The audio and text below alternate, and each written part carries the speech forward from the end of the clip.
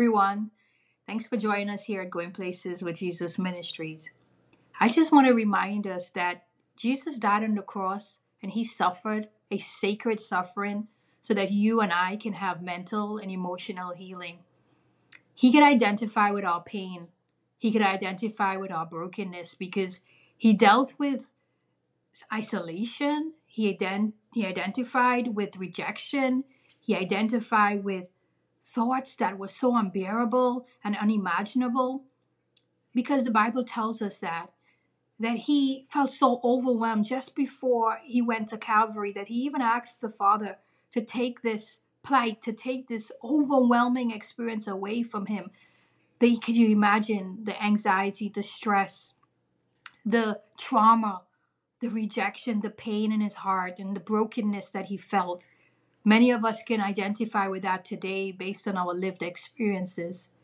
But I just want to stop by really quick and encourage you and actually encourage myself that Jesus suffered so that we can survive and that we can thrive mentally, emotionally.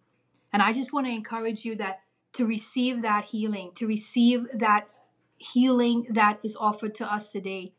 And in the ways that he heals us spiritually, but he also heals us in our emotions. He also heals us in our hearts and our minds. And some of the great blessings that we can get from that type of healing is that it gives us, in some cases, lower depression and anxiety and stress. It can improve our resilience and our well-being, our sense of belonging, knowing that we are loved, knowing that we are accepted, knowing that he cares for us in such a deep and intimate way. Jesus loves you.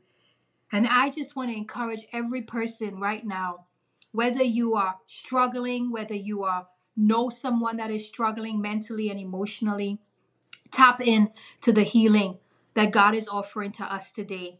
And so we don't have to wrestle with thoughts that are not conducive to our health and well-being, but actually we can walk out that freely. We can walk out that boldly and know that we are free today. And I just want to put this in right here. I am a person that works in the mental health field, and I just want to encourage all practitioners, whether you're in instruction or whether you are in practice and you're working alongside persons that need mental and emotional healing. I want to encourage you today, all practitioners, don't be afraid to incorporate faith-based interventions into your practice, because while we know therapy and counseling works, we know that God is able to heal us comprehensively. So that is my encouragement to you. Be sure to know that God loves you and he has healed you mentally, emotionally. And so receive that healing today.